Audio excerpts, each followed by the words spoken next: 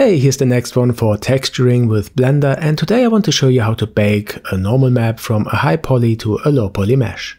This is the high poly mesh. I just sculpted a few details onto the area at the top. When you have a look at the wireframe, you see it is quite dense. Let's see the statistics. It has about 400,000 triangles. And the low poly mesh is just, a box.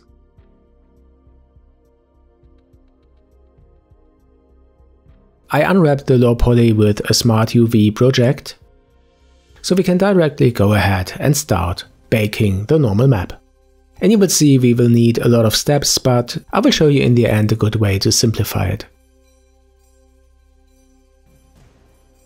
Okay, let's have a look at the material in the shader editor. The low poly has a default shader, a principal shader. And the first thing we have to do is to add a normal map node. So press Shift and A to add the node and search for normal map. Here it is. Now I connect it to the normal input of the principal shader. And then I go ahead and add another node, which is an image texture. This I connect to the normal map, the color output to the color input. And last but not least, we need an image, so I press New to create it. I increase the size to 2K and the name we can set to normal cube, for instance. Okay, great, and now important, set the color space to non-color data.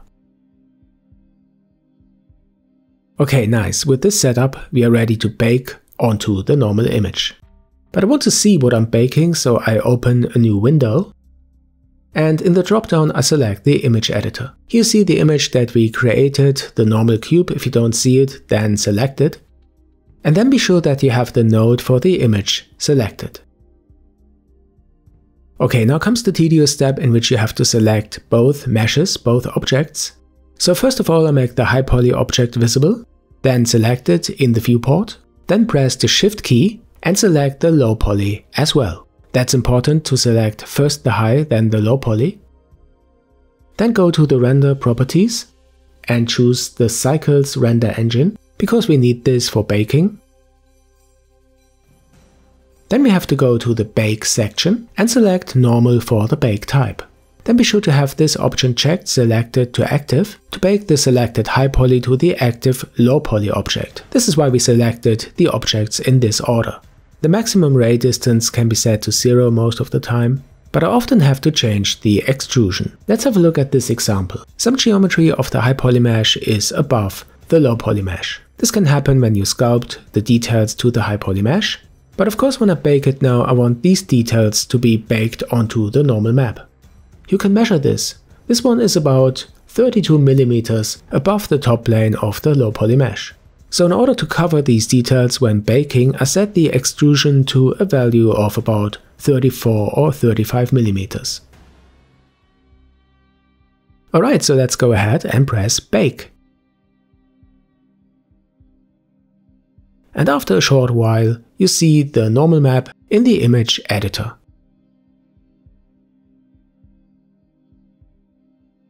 Now I can hide the high poly object and see the normal map on the low poly mesh. Now we can play around with the shader, change the roughness or the color. And the normal map gives you the impression that this mesh has a lot of details, which isn't true, it is just a mesh with 6 faces. But as you saw, the process has a lot of steps and it isn't fun at all. The nodes have to be created, the node has to be selected. The objects have to be selected in the right order. The render engine has to be set and the bake settings have to be defined. So I thought, let me simplify this for me and you. What I did is to start a new add-on called JBake-tools. In this add-on you can define the low and the high poly object and then bake the maps with one button click. Here you can see it in action, but it is just a few hours old. I'm sure when this video here is uploaded, many new features are already implemented. You can find the add-on here on my GitHub, the link is added to the description, and of course it is free. You see, we don't have much code at the moment, just the nodes are created and the details of a high poly mesh are baked as a normal map onto a low poly mesh. That's the start. If you have any feature wishes or you find bugs, then add these as issues to the GitHub. By the way, if you don't know my Instagram, I have many renders and small videos there. Just have a look and follow me.